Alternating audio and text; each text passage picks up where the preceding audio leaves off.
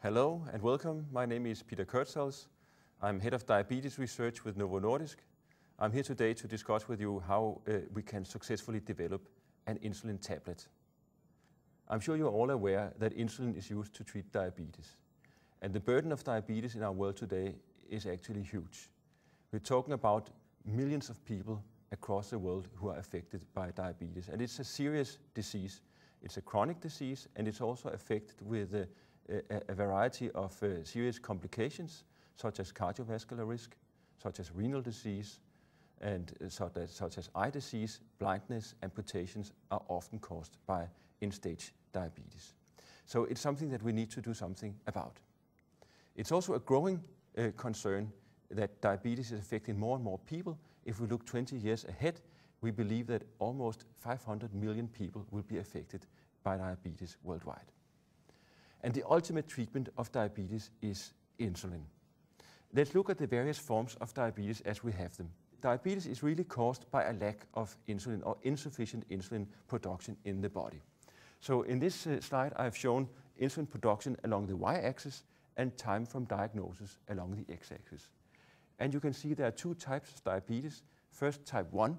That's a type of diabetes that is typically affecting people already in childhood. And in type 1 diabetes, insulin production is completely lost from the beginning.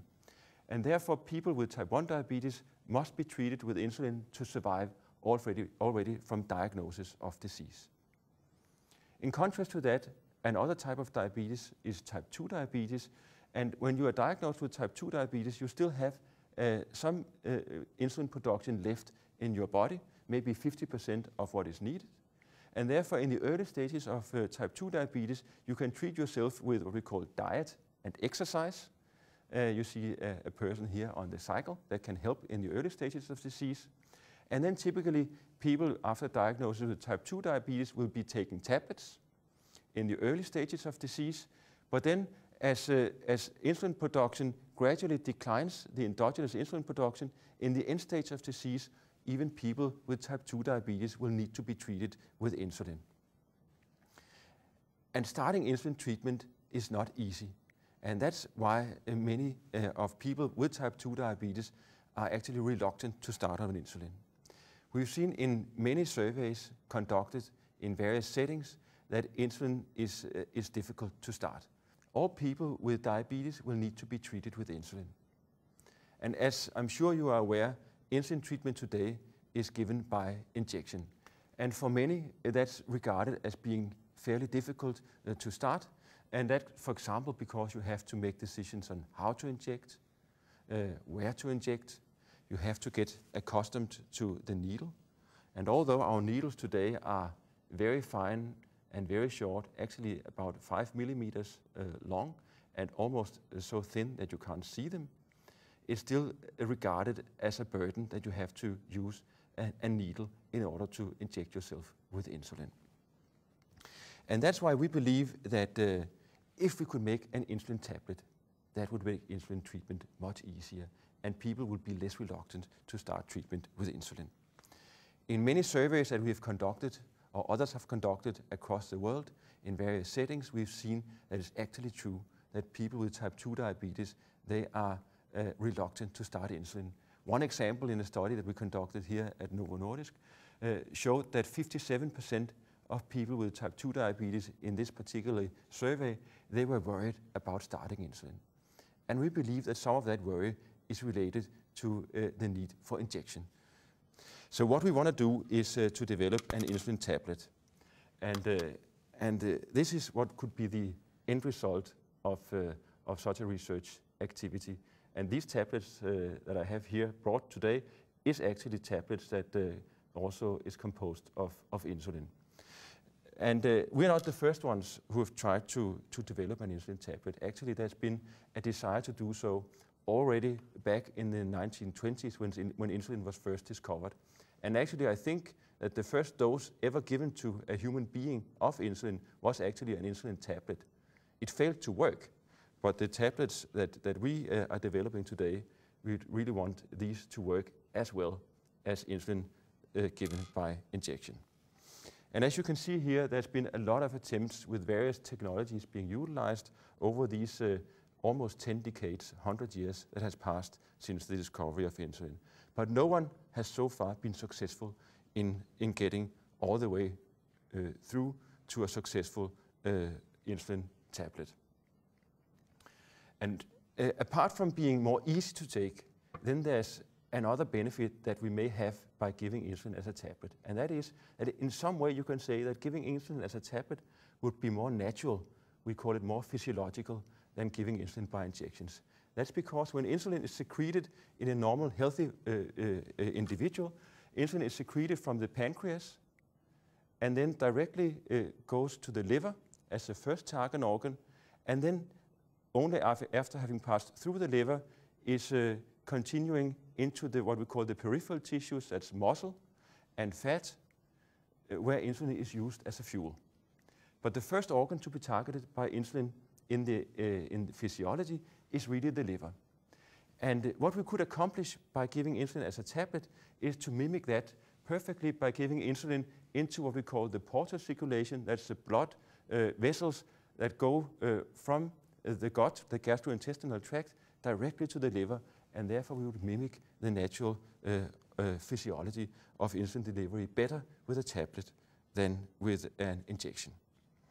So that's another benefit that we could have from giving insulin as a tablet rather than from an injection. Why is it then that it is so difficult to develop an insulin tablet? And that's because of primarily two things. Number one, insulin is a protein. And a protein, as you know, as we have it in meat and when we eat and in milk and so on, is naturally degraded in the gastrointestinal tract. And therefore, insulin is also naturally degraded in the gastrointestinal tract. So that's the first barrier. And the second barrier is that insulin is also a fairly large molecule. And that means it's very difficult for insulin to pass from the intestine and into the bloodstream, where we have to give it in order for it to elicit its biological activity. So we have two main barriers. One is the susceptibility of insulin to be broken down, and secondly is that we have to assist insulin in getting across the epithelial wall in the intestine and into the bloodstream. And let's look at the first barrier. Insulin, as I say, is degraded in the gastrointestinal tract, both by the acidic environment in the stomach, but also and primarily by digestive enzymes that are secreted from the pancreas into the intestine. And that means that we have to overcome those barriers as well as possible. And we believe that it takes different technologies to overcome that barrier. First of all, we have to get the right insulin molecule. We also have to get it into the right type of tablet. And we probably also have to produce quite large quantities of insulin in order to have sufficient that will survive in the rough environment of the gastrointestinal tract. But when we get there, if we are successful in protecting at least part of the insulin from being broken down in the gut, then the surface area that we have in the intestine is huge. Actually, it's almost the size of a large house. You can see here the major parts for absorption of the gastrointestinal tract or the intestine sums up to a surface area of almost 500 square meters. So it's a very large surface area that we have available for absorption if we can get insulin in undegraded form down to that area of the intestine. If we take a closer look at the second barrier, which is that insulin has to be taken up from the interior of the intestine and into the bloodstream, meaning that insulin has to cross the intestinal wall, going from the interior of the gut, as we can see it here, and then to the exterior of the intestine and passing into the bloodstream, and as I mentioned, then going directly to the liver. If we look at that barrier, let's look at that in a little more detail. So when insulin it has been taken as a tablet, it would eventually end up in the intestine, and here we have the large surface area that it would hit, and then would have to cross over that wall and into the bloodstream. If we look at that in a close-up, you can see that the large surface area of the intestine is made by these folds that we have in the intestinal wall. And you can see on the outer part of it, you have the intestinal compartment, and on the inner side here you have the blood vessels. So we have to have insulin to go across from the interior to the exterior. And if we look at that in even more detail, you can see that this wall that we have to cross is composed of individual cells, epithelial cells, that also are folded, by the way, to provide this huge surface area. And insulin then has to go from the inner part of the intestine, either between cells or across cells into the bloodstream, and then be transported by the blood, as you can see, blood vessels, larger and larger blood vessels, eventually ending up in what we call the portal circulation and into the liver as the first target organ of insulin. So what we have to successfully accomplish is then that insulin is transported from the interior of the intestine and then into the circulation. And that's difficult because insulin is such a large molecule, so it doesn't happen just on its own. So how is it then that we overcome these barriers that we have for the insulin tablet? Well, we believe that we have to develop a new type of insulin that survives better in the rough environment in the intestine, and maybe it's also transported better across the wall. And secondly, we have to develop a new technology that will facilitate uptake of this insulin molecule from the intestine and into the bloodstream. And how far are we then with accomplishing that goal? Well, let's look at that. First, let's look at the insulin molecule and what we can do to engineer or construct or design a more stable insulin molecule. This is a cartoon that shows you the structure of the insulin as a protein. Each ball here is representing an amino acid, and insulin is composed of 51 amino acids arranged in 2 chains. And some of these amino acid linkages, peptide bonds as we call them, can be cleaved by enzymes, as I just discussed with you. And we can actually map which areas of the insulin molecule are most labile to enzymatic degradation. And then we can exchange one amino acid for another in order to stabilize the insulin towards enzymatic degradation. And that's exactly step 1 in what we try to do in making an insulin molecule that's better suited for being given as a tablet. The second part of the barrier has to be overcome, maybe also by a new insulin molecule, but we have to assist it also with adding in other substances into the tablet that will facilitate absorption of insulin from the gut into the bloodstream.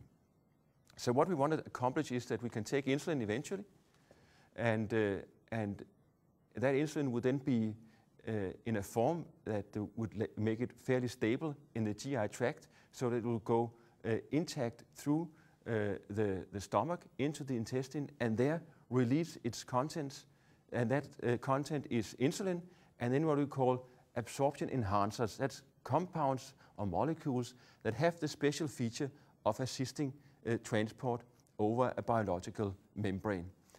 Typical enhancer substances are compounds that both have hydrophilic and lipophilic characteristics, and those compounds have this ability to, for example, open the contact points between epithelial cells in the membrane so that insulin as a large molecule can be transported more easily across that membrane.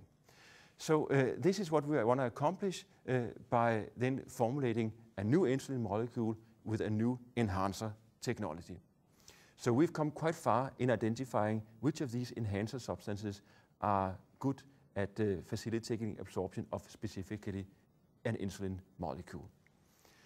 But all of this may be working well in a test tube, but we have to test it out also, of course, in whole bodies. So what we first do when we conduct this type of research is do whatever we can to working with the insulin molecule. This is actually a cartoon of an insulin molecule, and working with how the insulin molecule interacts with these absorption enhancers. We'll test that maybe even in cell systems. And then we would continue into doing animal experiments that could be in a rat, could also be in a mouse, or could be in a dog or in a pig, because we have to get an understanding how this system will work in a whole body before we take it into man.